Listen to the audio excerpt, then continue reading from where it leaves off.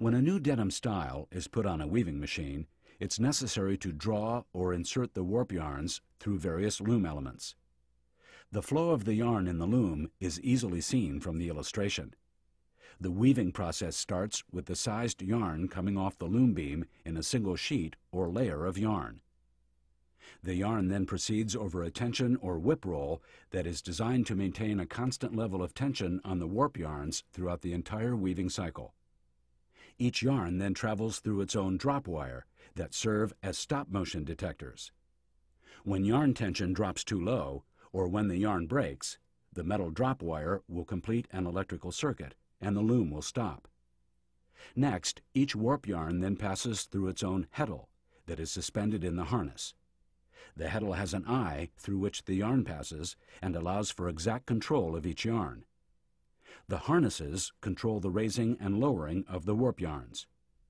The yarns then proceed through the dents of the reed.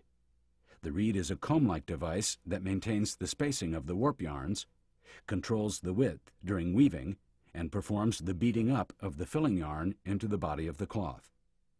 The point where the yarn is beaten up into the cloth is called the fell of the cloth. This is the transition point where the yarn becomes fabric. The cloth now winds over the take-up roll, sometimes called the sand roll or press roll, which, when combined with the let-off of the loom beam, controls the number of picks per inch in the fabric. Finally, the cloth is rolled onto a cloth roll. The threading or drawing in of the yarns can be done manually or automatically on drawing-in machines. Of course, manual drawing in is much more time-consuming. When the same end count and draw is to follow on a loom with a depleted warp, then a full beam of yarn can be tied to the yarns of the old beam.